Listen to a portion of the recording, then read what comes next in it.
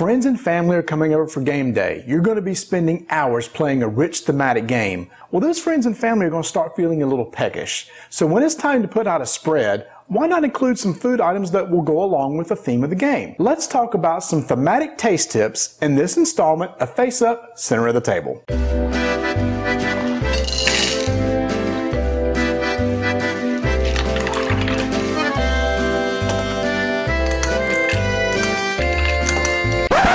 What do you mean I can't use this for an intro? Who else does this?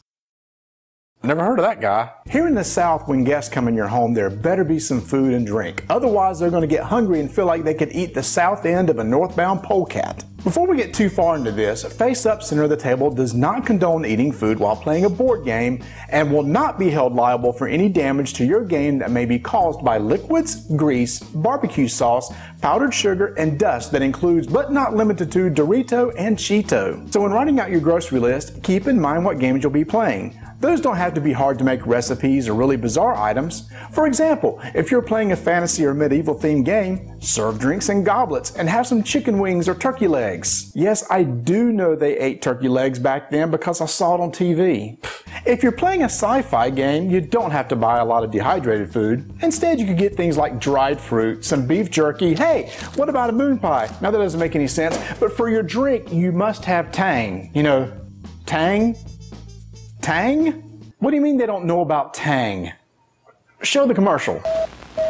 With the success of the recent Apollo space flights, man has been brought another step closer to the moon. Aboard these manned Apollo flights, 3 astronauts, and with them, Tang. Tang, the energy breakfast drink with rich natural flavor and more vitamin C than orange juice. Okay, so I'm old. Here's something fun we did for our Dead of Winter game night. However, this could be done with any horror zombie themed game. We made homemade pulled barbecue pork, then stuffed it inside of a plastic skeleton. Guests had to pull the pork out of the rib cage if they wanted to eat.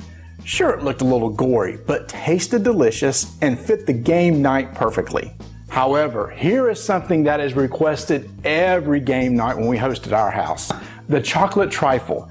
Granted, this doesn't really fit any particular theme, but guests don't care. They just want some good dessert, and it's so easy to make.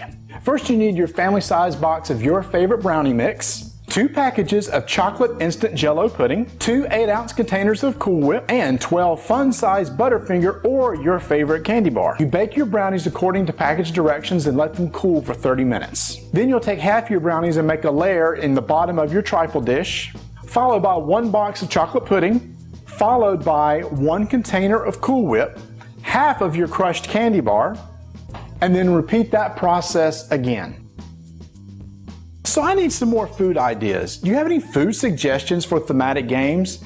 Share them in the comments. Yes, Mr. Vassal, I promise I'll never do that bit with pouring milk over the meeples again, nor wear funny hats, nor use a gavel, nor, wait a minute, what was that one? Oh, no, hold on just a second, okay? Hey guys, scrap the component drop. Man, guys, shut the door. Wait, what? I can't say that either?